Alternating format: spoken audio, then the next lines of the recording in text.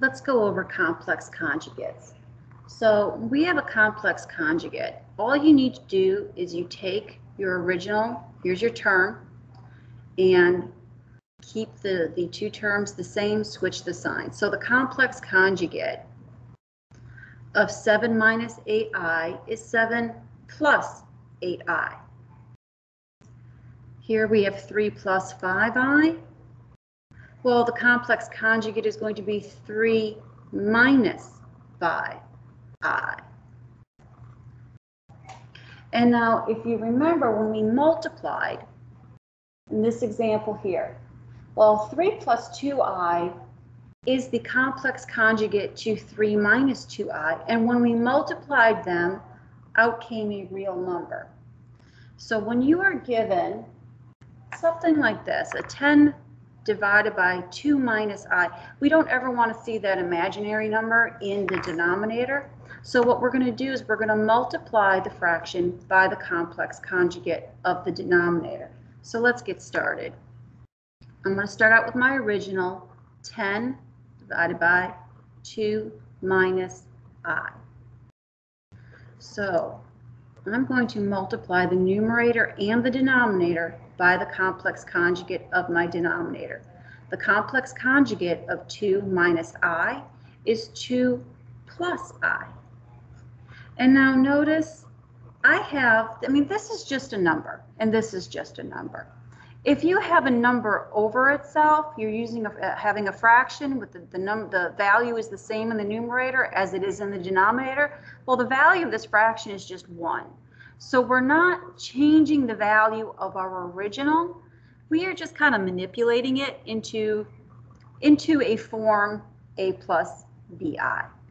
So what I'm going to do now, and again, I'm going to do this step by step. As you get comfortable with this, you will not need to show so many steps.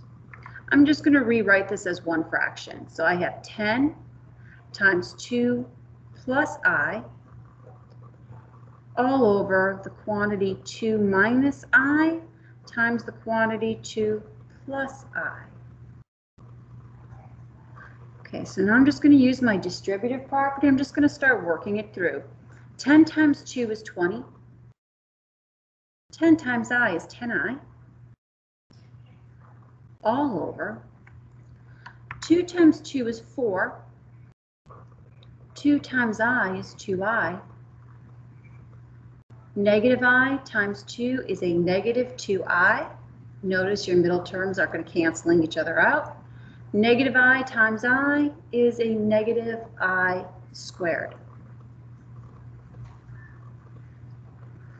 Okay, so now we're just going to clean it up. Now, positive 2i minus 2i, that reduces out. And also remember, I squared equals negative 1.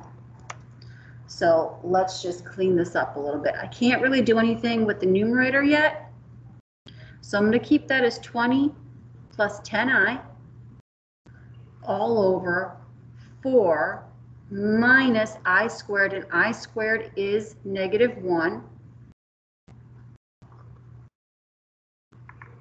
And again, remember that I squared, it just flips the sign. The coefficient of I squared here is 1.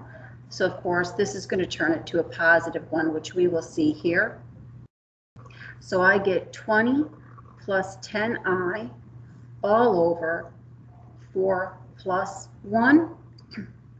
And again, simplify 20 plus 10i all over 5.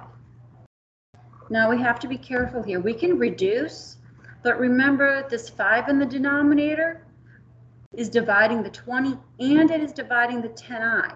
These are terms. Terms are separated by addition or subtraction.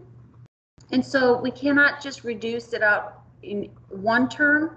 We have to do it to both. So again, remember this is the same as 20 divided by 5 plus 10i divided by 5. And let's simplify. 20 divided by 5 is 4 plus 10i divided by 5 is 2i. And now we are in that form a plus bi.